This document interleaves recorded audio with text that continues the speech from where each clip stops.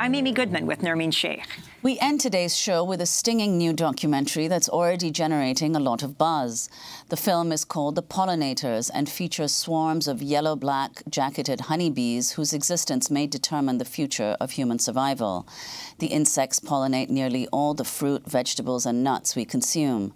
Some experts estimate 1 out of every 3 bites of food we eat depends on the work of honeybees. But the future of the insects is now in peril with widespread reports of bee colony collapses. In the last decade and a half, the nation's beekeepers have reported staggering declines in their bee populations due to pesticides, parasites, and loss of habitat.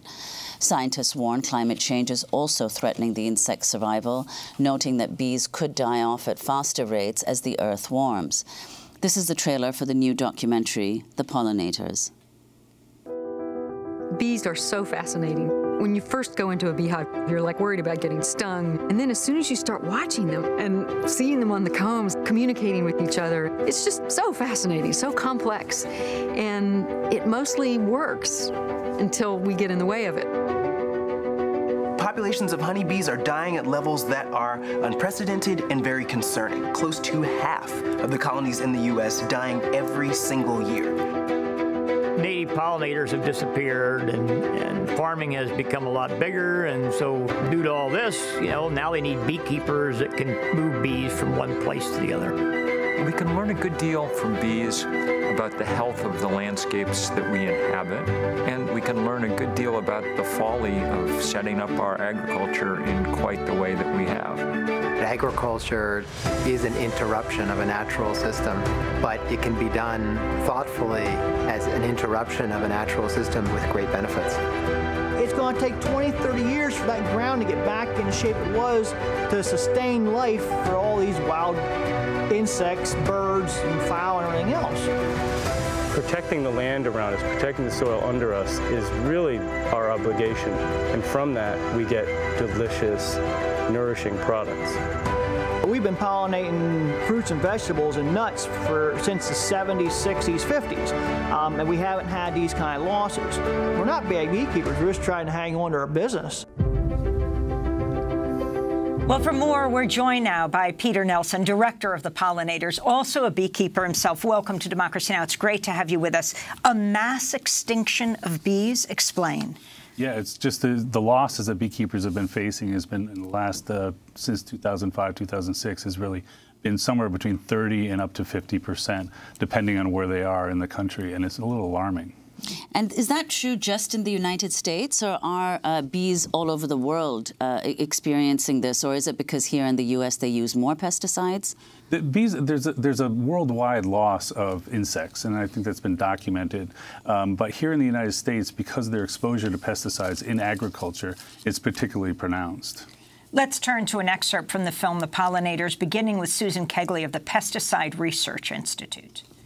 Many crops require pollination by insects. And because the native pollinators who used to be here are no longer in large enough quantities to do that pollination, the managed honeybees have stepped in to take the role of pollinator.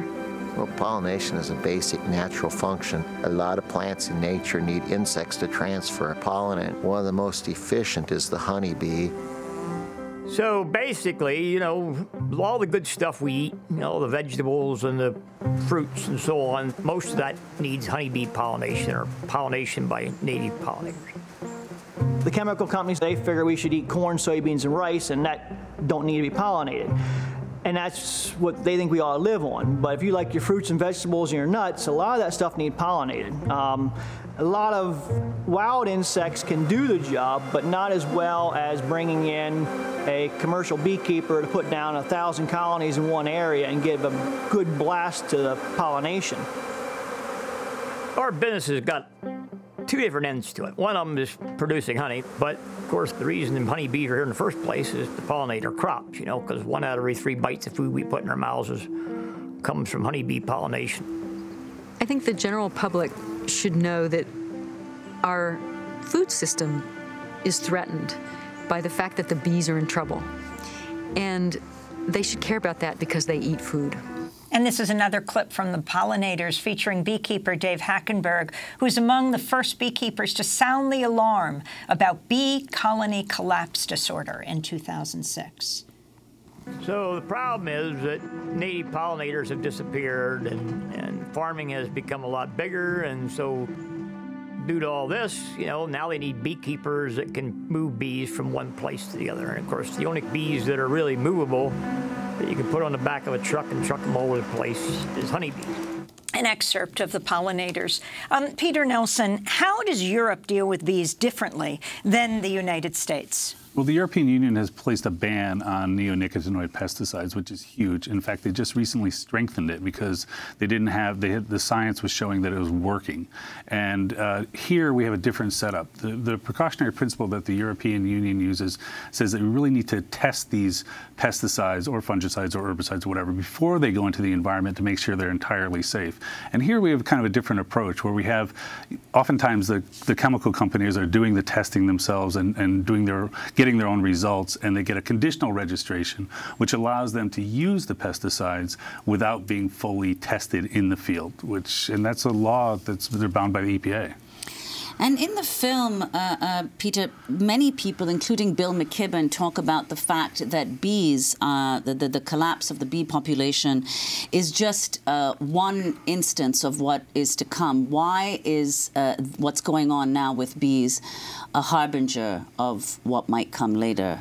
Well, honeybees are studied more than a lot of other insects and bees, and so we have data on them, and since they're so well studied and documented, if the losses are like that on honeybees, it brings up the question: what else is going on in nature with other species, with other insects? And it's important to know that honeybees are only one of 4,000 species of bees in North America. I want to go to Bill McKibben, co-founder of 350.org, who you interview in the Pollinators. We can learn a good deal from bees about the health of the landscapes that we inhabit, and sort of secondarily, we can learn a good deal about the folly of setting up our agriculture in quite the way that we have. It looked so efficient and concentrate everything in the ways that we've done it, but that turns out to be a false efficiency. It is the cheapest way to produce pork or corn or whatever else. But that cheapness comes at a high price, and that price is the loss of the agricultural diversity, redundancy, resiliency that is really beyond price. It's the thing that we've built up over 10,000 years of agriculture, and now in a kind of 100 years of industrialization, we've managed to get rid of most of it. That's Bill McKibben in the Pollinators. Peter Nelson, you too are a beekeeper.